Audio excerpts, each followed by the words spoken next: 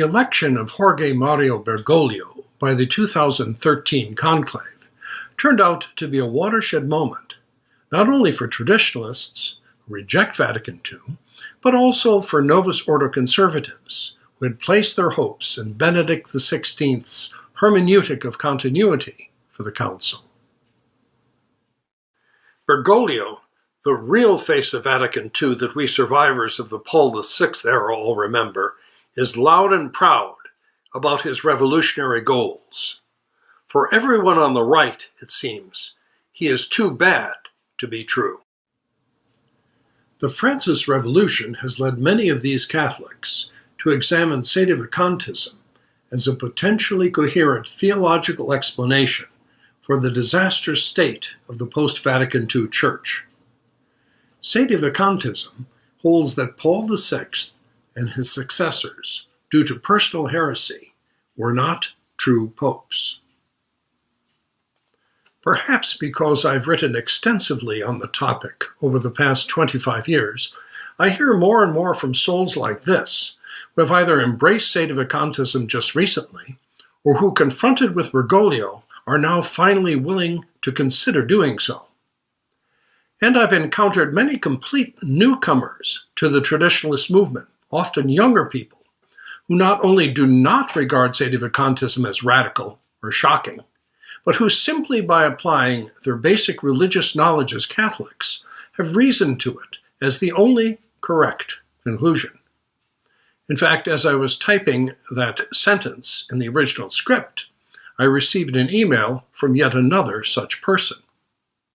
The Recognize and Resist, or R&R wing of the traditionalist movement, which holds that one must recognize the post-conciliar popes but resist them, treats the Bergoglio-inspired drift towards SEDE VACANTism as a cause for outright alarm.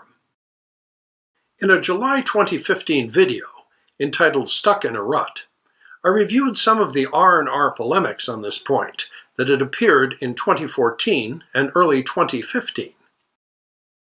The most recent warning against SEDE VACANTism from the R&R camp comes in the form of John Celsa and Robert Sisko's True or False Pope, Refuting SEDE VACANTism and Other Modern Errors, due to be published by the Society of St. Pius X in early January 2016.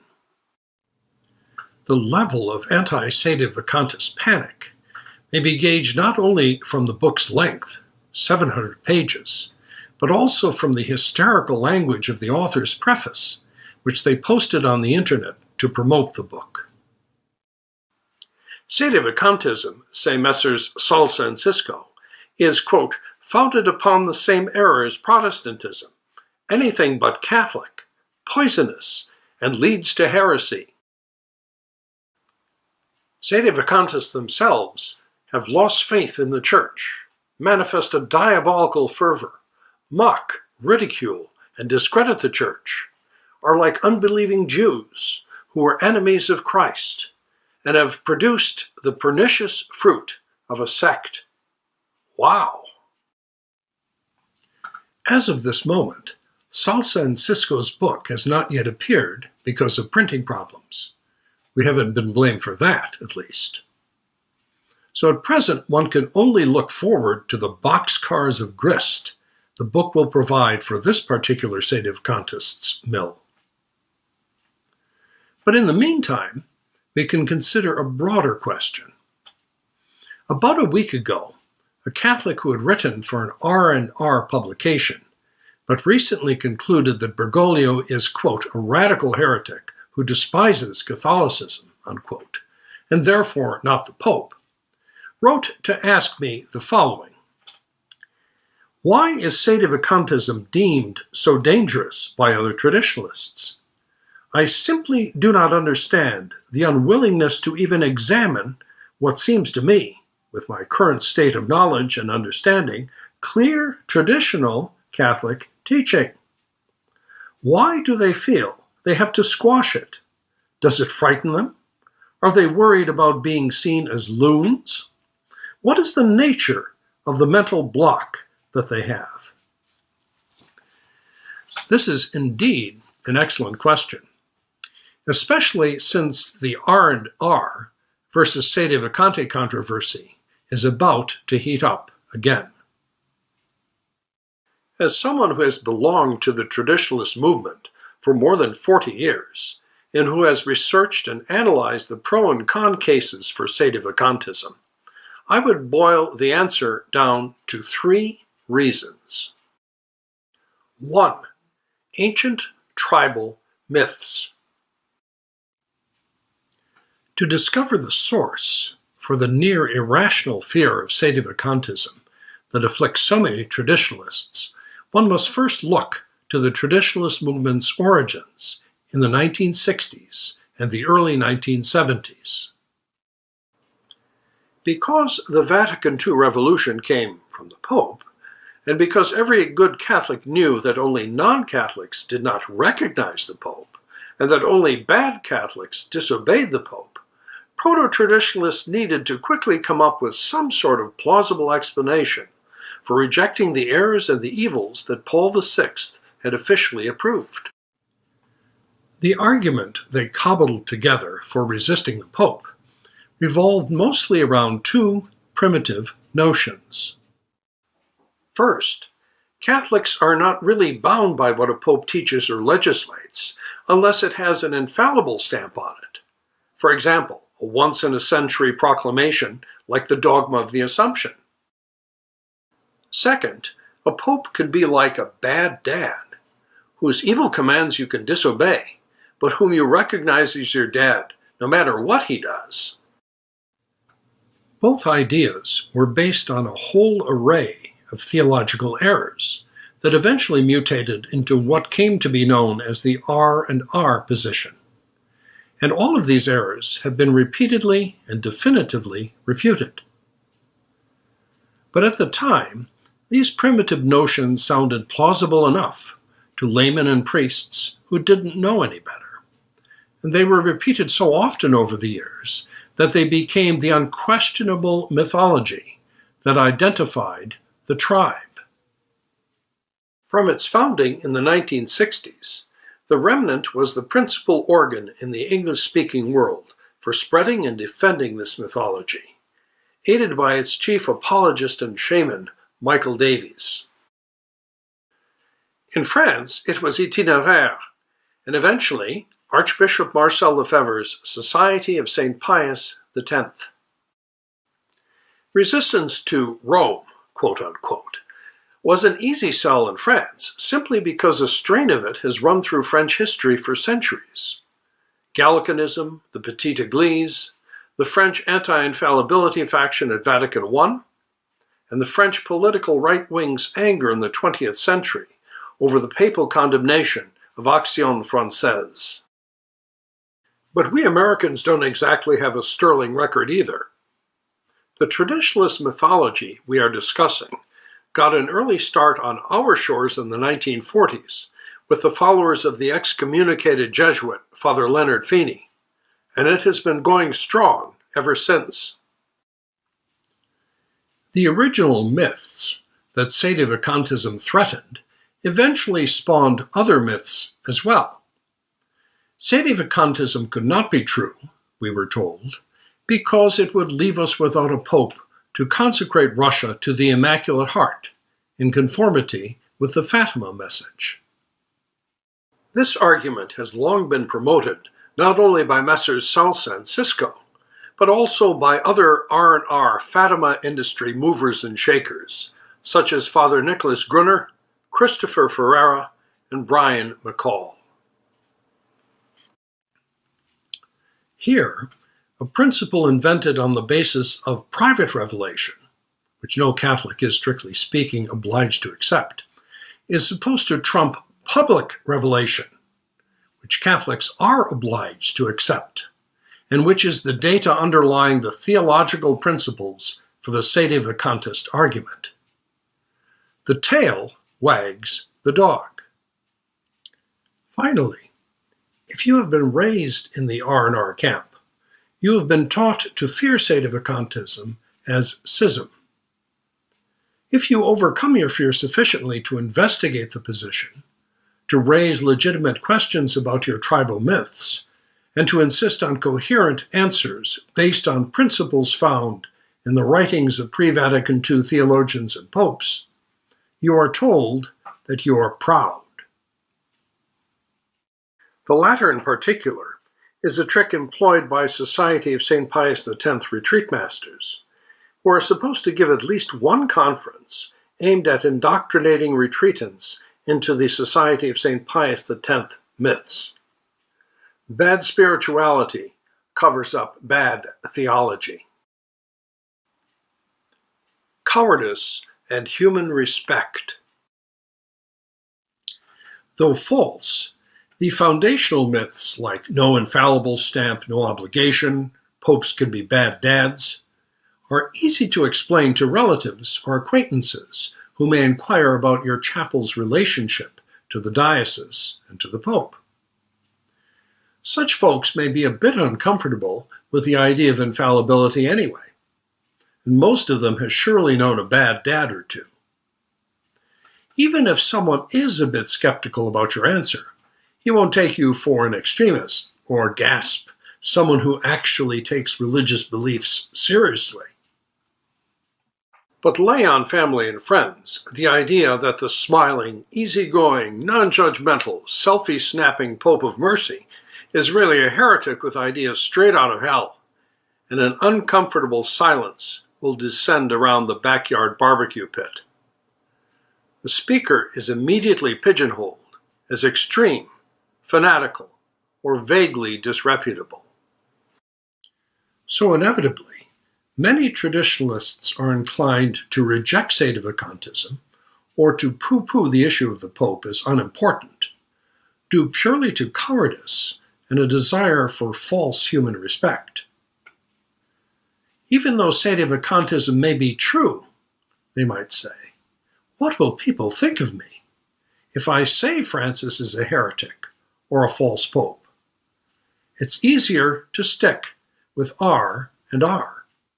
But there's no need to let human respect force you away from accepting the truth and to prevent you from explaining it in a way that will not cause offense.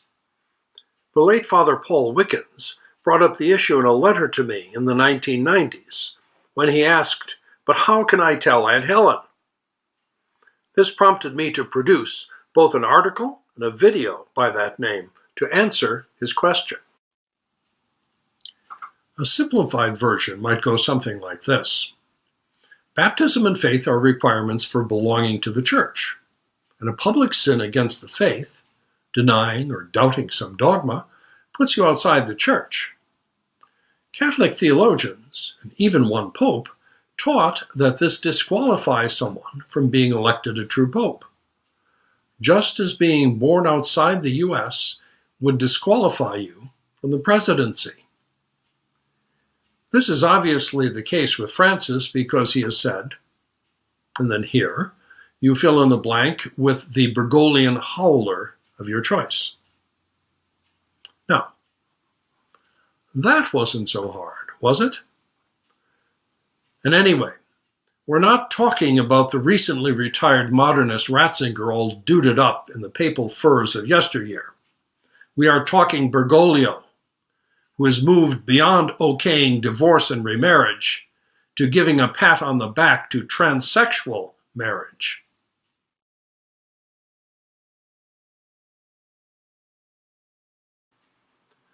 No market appeal. If the individual layman fears SEDE vacantism because those around the family barbecue pit might perceive it as extreme, fanatical, or disreputable, the traditionalist cleric intent on building up some ambitious work of the apostolate will fear it infinitely more. Unlike R and R's consoling and primitive mythology, SEDE vacantism is viewed as a hard sell. Moreover, one must understand a few basic theological principles in order to see that it is entirely reasonable and completely in conformity with Catholic teaching. Thinking, too much work. SEDE vacantism would not therefore appeal to a wider market base for moral or especially financial support, which would get you institutions like these. SSPX realized this from the beginning. So, no matter what occasional hardline statements its leadership made about Rome over the years, the organization always returned to its original papal mythology. Why change a winning formula when for 45 years it's been the goose that's laid you golden eggs?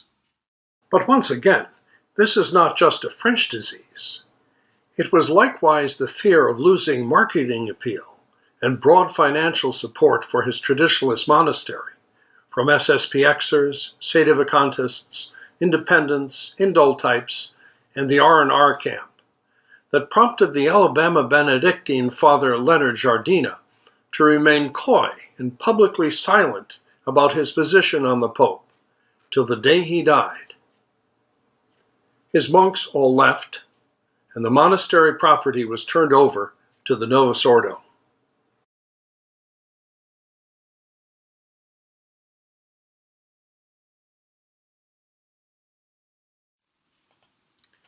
Why do traditionalists fear SEDE vacantism? We've given 3 reasons. First, primitive notions about the Catholic's duty toward the Pope that date to the early days of the traditionalist movement, and that through repetition have turned into unquestionable tribal myths. No obligation without that infallible stamp, and the Pope is like a bad dad. Second, fear of what others will think of you if you adopt the SEDE vacantist position, even though it can be explained in a few words, simply and clearly, without giving offense. Third, SEDE vacantism doesn't have the marketing appeal that R&R does for obtaining broad moral, but especially financial, support for a clerical apostolate. It is perhaps understandable that in the early days of the traditionalist movement, residual pre-Vatican II attitudes toward the papal office, limitations in the means of obtaining news and factual information, and the sheer physical obstacles to conducting theological research led faithful Catholics to settle for simple myths to justify resistance to the man whom faith told them stood in the place of Jesus Christ on earth. And it is also perhaps understandable that these myths, combined with those promoted by the press about the conservatism or orthodoxy of John Paul II and Benedict XVI, led many souls to give Wojtyła and Ratzinger, 2 Thomistating modernists underneath, the benefit of the doubt, and to give in to the fear of SEDE vacantism.